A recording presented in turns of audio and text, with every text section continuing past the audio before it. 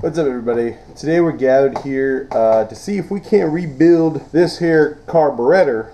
This is a Holley 4-barrel 1850 carb, and I got one of these kits. So this kit, let me see, the part number on it is 37-119 carb repair kit, straight from Holley for 25 bucks. This thing has a lot of stuff in it. I mean, hopefully snap this thing back on the Jeep and get on down the road.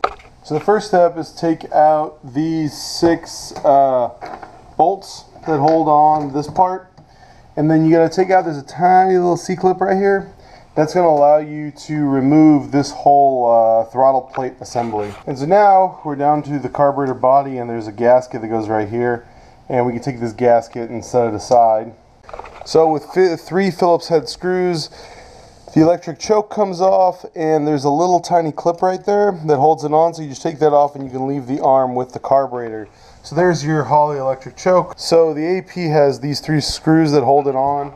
You can see them right there, and once you remove them you can just pull it off the body. There's nothing else attaching it. So if you take out the 4 long screws on the non-metering block side, there they are. They each have a little like cloth crush washer on them, and then this part just slips out, and this is your float.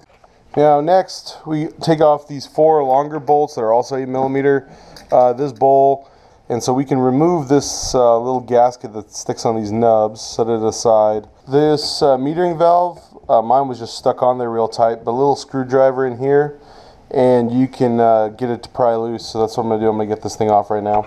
And just like that, there's your metering block, there's your power valve. Finally, these guys come out. They're just a set screw right down in there. You just undo it and flip everything over, and that's what pops out. So now back to our special screws. It turns out these things are called clutch head screws, and they have a special bit that looks like that. And now I found one in my Harbor Freight kit. They found 3 different sizes of them, but apparently these are getting harder to find. So if you need to jerry rig it, you can actually take a Phillips screwdriver and grind it down to make it work. But since I got this, we're just going to go ahead and take these 6 non-standard bolts out. And so this is our little metering block that comes off of here. And now we can also take this gasket off and set it aside. And now we have access to all of these little ports. We can clean them out, clean them up, and make everything clean. Now you might say, Max, there's a lot of teeny little passages in this carburetor. How do we make sure everything is clean? So I use 2 things. One is compressed air, and when you use compressed air, you want a fitting like this one where it's got a little rubber nipple on it so you can get a nice good seal. The other thing you want is a fresh can of premium brake cleaner and a little red straw on it. And so what I do is I go around to every single hole from both directions and go, and you can see it squirts out here and it squirts back out towards you. Now you definitely want to wear safety glasses for this, and so what I do is I go through and I squirt all the holes from both sides with brake clean. Then I go through and I hit them all in the same order with compressed air. And we definitely found at least 3 passages that were blocked that are now unblocked that blew a bunch of crud out. So that's really good. And I'm going to do the same thing with the metering blocks and all of that. But that's how you clean the body. So first we took out the metering knobs in here. Mine were set to 5 turns. I don't know if that's right or not. They look like these. Next step is you got to unscrew this power valve. It's a whole single unit. It's got a little gasket right here that comes out with it, and you just need a pair of pliers normally to get that undone. Now finally you can remove these 2 main jets from these sockets. Both of mine jets are 66H. So there is the accelerator pump taken apart. You can see it's in pretty bad shape. So I don't know if there's a new one in the kit or not. The other thing you have to remember is be very careful. There's a little check ball in here. So this is the actual accelerator pump, and so there's just a little spring right here. And I kept referring to the other thing as the AP, but really that is probably the secondary vacuum control. That would make a lot more sense. And this is the accelerator pump because fuel flows past this little rubber bit from the bowl into the AP. And whenever you hit the gas, it rocks this little arm down, pushing this, creating a vacuum difference that forces a little gas out the squirter thingies. And so again, here nothing really going on. We just got to clean the fuck all out of it. It's pretty clean on the inside. Now the next step with our little carburetor saga is to try to reassemble it correctly. And so the first thing is you want to pull your little gasket box next to you and find the gaskets. So if you remember, the metering block that's got these kind of weird screws on it was the first, and there's a gasket that matches up with the old gasket exactly. So you want to just look at that and make sure all the holes are clear. And so now we're just going to take it and install it, and then next we want to put in the metering block on the other side. Now this metering block had some damage here. I don't know what it's from, but it looks like right here you can see there used to be a guide pin right there, and you can see I had to JB weld it because there was actually a crack in there, and so it was leaking fuel through there. The other thing is I just noticed is somebody soldered this hole up, I think. I don't really know, but we're going to go ahead and put back main jets that were in here. I talked online to some people on forums, and it seems like that's a pretty good size. Now there's a couple of gaskets that look like they could go here, but there's only one that does. It's this one with a little upside down kind of hole, 'cause that's the one we took out of this location. Once you have the gasket laid down in the car, you want to take your metering block, and you want to take your new power valve with a new power valve gasket on it. It's quite thick. Screw it in and just hand tight these guys, which are adjusters for your air fuel, like lean rich adjusters. This kit does not appear to have new ones in it. One more thing before you put the metering block on. Remember how there was a screw with a little thing on it? That actually has little air passages in it, so you need to make sure you clean them out. And there's a new crush washer that goes between the screw and that body, and it's in the kind of general little parts kit. So now that all that is on, now we can really reinstall this gasket. And you need to be careful because the other gasket you can flip over either way. This one only goes one way, and so you need to make sure all of the holes line up. So we have our main valve screwed in here. We have our power valve and the power valve gasket. Now this guy can just lay down, and there's one stud right there and one stud on this side, which mine is broken, obviously. Now that we got this sitting on here, remember this is the side that has the accelerator pump in it. The first thing you're going to want to replace is you're going to want to remove this screw right here. This actually has like a hex part right there, and what that does, if you push down on that hex part, it has two slits cut into it, and I'll show you guys what I mean in a second. To pull out this, which is the fuel limiting device, so what you want to do now is you want to unscrew this top brass screw, set it aside. We have to reuse it. There's a little gasket here which we won't reuse. This part slips off. You can see it's just grooved to fit, and we have new ones of these in the kit as well, of these regulators as well as these gaskets. Grab one of our new ones, put it in here, set the new gasket on there, grab this guy, and use the key to screw this all the way in. So in order to figure out how far this needs to be turned in, what you do is you flip the float bowl over, and you can see this is parallel with the bottom of the float bowl, and you can adjust the screw up and down, but just make sure that when you're done this is parallel. And at that point you can just lay down the gasket, lay down the little lock nut, and insert our little screw, and then we can tighten the screw while holding the lock nut in place, so to make sure we don't accidentally adjust the float. So there you go. Now that that's all closed, if we flip it back over, it's perfectly parallel. So part one of rebuilding the bowl is finished. Next, you want to remove the crossover rod, and on both ends remove the little black rubber nipples. And the kit comes with a new set of rubber nipples. So next we take the accelerator pump cover off. Now one of the popular modifications people make is, it's pretty easy. You can replace this this arm if you need a better shot or less of a shot from your accelerator. You can replace this arm pretty easily. I'm going to leave it the way it is because I don't see any reason to replace mine, but a lot of people do, and so that's when you do that. This is our AP diaphragm. We're going to set it aside. We're going to put in a new one. There's a spring. The spring we're going to reuse. And then in that floor, in here, there is a little orange plug that allows fuel to only flow one way. As you can see, mine is ripped.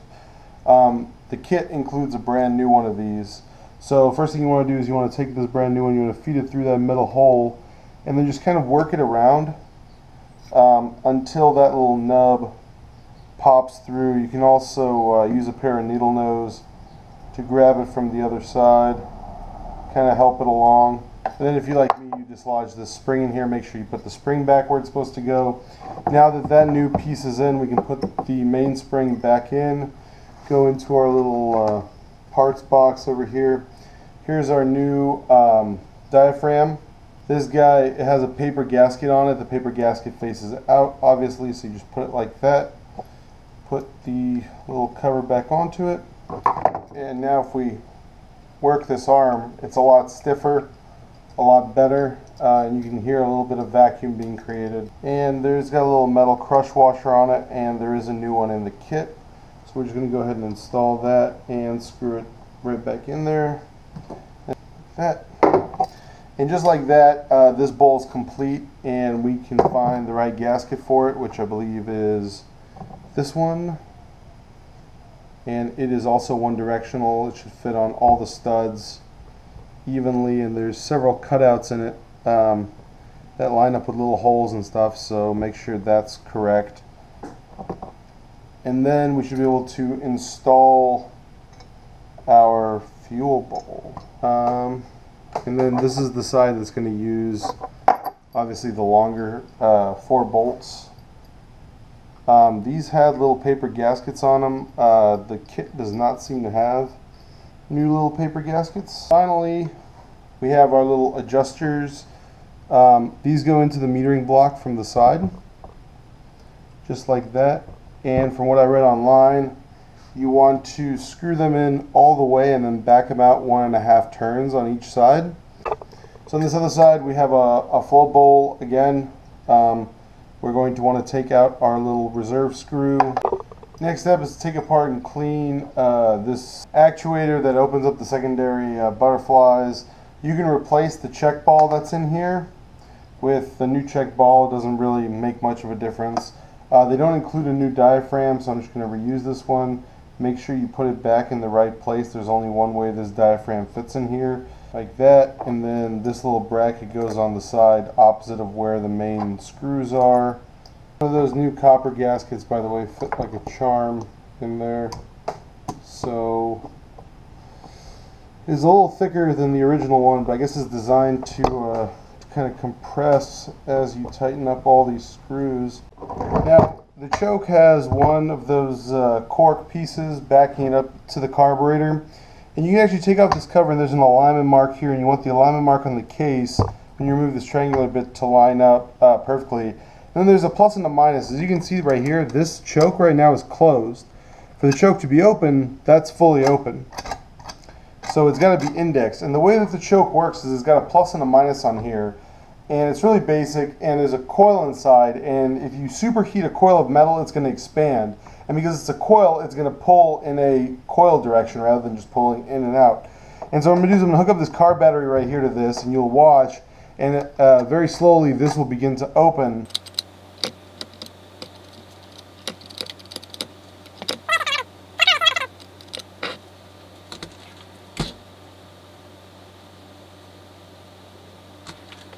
You can see, there it goes, it's fully open and it's springing back. Now, as an example of the versatility I talked about earlier, this is our original gasket. This kit happens to have 4 different gaskets to sit between the butterflies and the carburetor, and only one of them fits. But I just meant to show that, you know, there's a level of redundancy in this kit, and allows you to do a whole bunch of different Holley carburetors. Now, it also actually had a new gasket for the choke, and so I went back and replaced that, and I didn't film it because there wasn't really anything to film.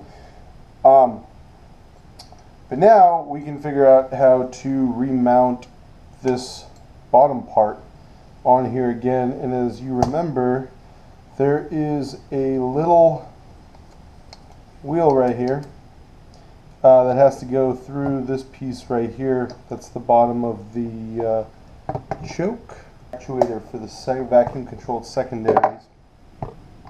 Now on over here on this side, you want to make sure that this screw right here is on top of this lever so that it can actuate the accelerator pump. So if I hold this down, you can see when I hit it, it's hitting the accelerator pump. When I hit the throttle, and this potentially, if there was vacuum on it, would then open the secondaries, because when you open the primaries, it gives the secondaries ability to open. And so there are 6 screws that hold this base plate on. We want to make sure we got a gasket perfectly aligned, and then we can just feed those 6 screws in, and they are all identical, so you can kind of put them wherever you need to put them. Now finally, there's 2 kinds of base gaskets depending on what engine and what intake you're putting it on.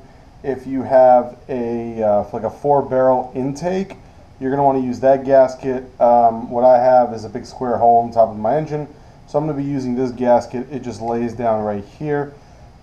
That's it for the carb rebuild. At this point, we just got to make sure we hook up all the right vacuum lines in all the right places, and of course get this thing mounted back to the engine, which should be pretty straightforward. There's a ton of parts left over because this kit is really made to service a whole bunch of different styles of carburetor.